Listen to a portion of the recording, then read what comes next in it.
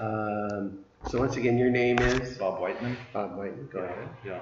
Anyway, the reason I was a little bit late is because I was driving from, well, I live near Patterson out towards Toledo, and when I got to Summerlin, Yes.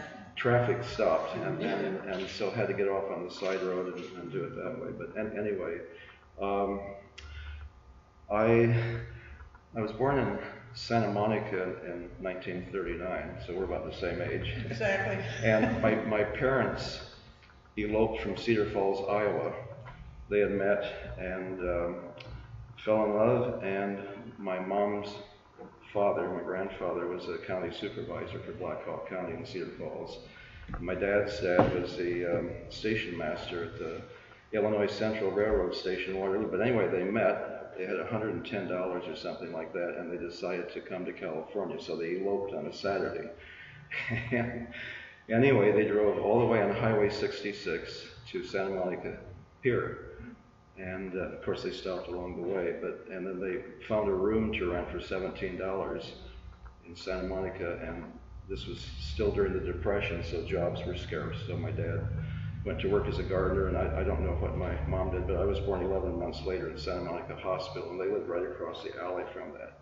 But anyway, growing up, we listened to the radio and saw some movies, and when I was 7 years old, I was a cowboy. I wanted to be a cowboy, and so Roy Rogers was my hero, and so.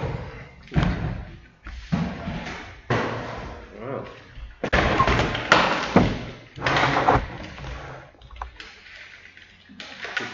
My dad, we lived less than a mile from Douglas Aircraft, Santa Monica. We lived in Venice, down Runway. My dad had this leather jacket that he wore when he worked at nights there. And anyway, since I wanted to be a cowboy, my mom cut up the leather jacket and made these chaps for me. And you see, they call me Bobby, but she put Bob, and I'm going. Anyway, so this is Roy Rogers on his horse, and I have just saved these because they mean a lot to me. Because I can remember her making them, cutting up the leather jacket, and sewing them and everything. So it was really something. So for a couple of years I was a cowboy, and after the war ended, 1946 or so, we could get gas again. So my folks were just anxious to get back to Iowa and visit all the relatives. So I wore my cowboy outfit the whole way and wore these jackets and everything. And went crazy if I saw a guy on a horse and I was a cowboy kind of thing. But so I was enamored when I was 7, 8 with being a cowboy.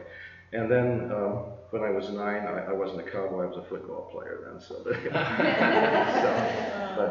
anyway, so they mean a lot to me. And then, since Roy Rogers' wife, Dale Evans, wrote Happy Trails, I thought I would play Happy Trails for you. On the accordion, no kidding. Because that's not crazy. I taught school for 41 years at Foothill School in Toledo. And I taught like 9 subjects a day, but I've been a musician all my life. I played, basically the piano is my instrument. But I play a bunch of things, and I play piano around town at different places. But anyway, I'll play it.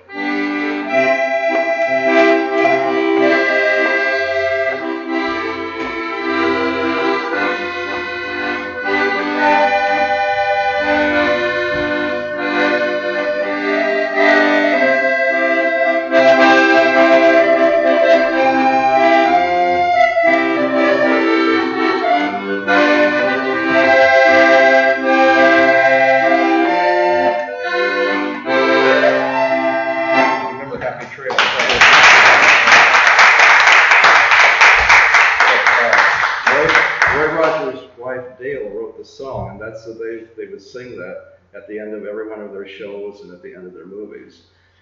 And there was a Roy Rogers Museum. I don't know if any of you ever visited that out near Lancaster. I've driven by it. Okay. Apple Valley. And Apple Valley, whatever, yeah. And then there was another one back east someplace, but that closed some years ago, and they sold off all these things that Roy Rogers and Dale had and things from the movies.